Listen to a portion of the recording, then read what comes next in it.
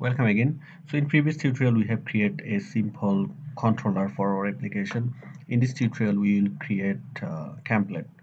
So if we see in our browser, we are now able to see our students table data like that.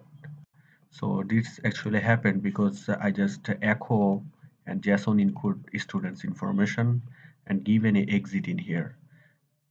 For that I am able to see like this. But if I just comment this boot line and just open it, and after save, if we just give and reload our page, we will see the missing template. That means that our students controller need template for rendering the view. So for that, I'm just going in my terminal and open my terminal here, and going to give a simple command to access bin folder, because I have told in previous tutorial to give any command in CakePHP we have to go in bin folder called CakePHP shell folder. So I'm just typing cd, that means change directory, then going in bin folder, typing bin, then hit on enter. You can see that directory has been changed, cake my app to cake my app slash bin. So now let's type cake and hit on enter. You will see available command for your cake PHP application. So you can see this in back there is a command called template. So you will keep this template command in here. So for that I'm just typing cake back template and name of your uh, table that calls students table. We are creating our template for students table, and I've just written students. Then after hit on enter, that everything has done. That means view has been created in template folder. So if you go in our uh, source, here is a folder called templates. If you just open it, you will get your students now in here. So this source has been created for this command cakeback create cakeback template, and students, this command, for this command it has been generated this 4 file for you. So now if we just close this panel, go in your browser, then just reload the page, you will see a complete student list in here like that. And now you are able to view your source.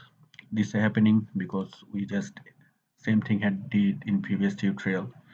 This two line we have to remove and we have to open it. So this means when you will write this set method actually send your object or your students information that you have grab in here, and this information will send by the set method with variable called student. You can change it, but now when you keep it student, that means you are able to grab it in view. Now let's see, reload the page again. I have to save first, then go and reload the page again. Now you are seeing your view is now generated in here, perfectly in here. So now go back and click on edit.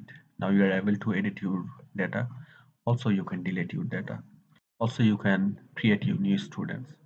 So I'm just keep it everything empty and go to submit it.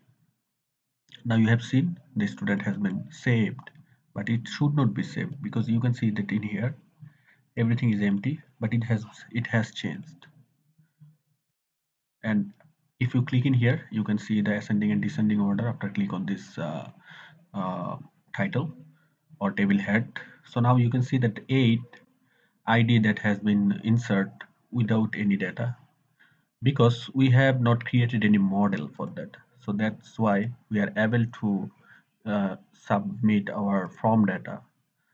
So if we create a model for this insert, then we will be not able to submit our data. Then it will be failed for validation. So in next tutorial, we will see how to create model or add a validation for our submit file. Then we will be not able to send empty data for our submission with our submission.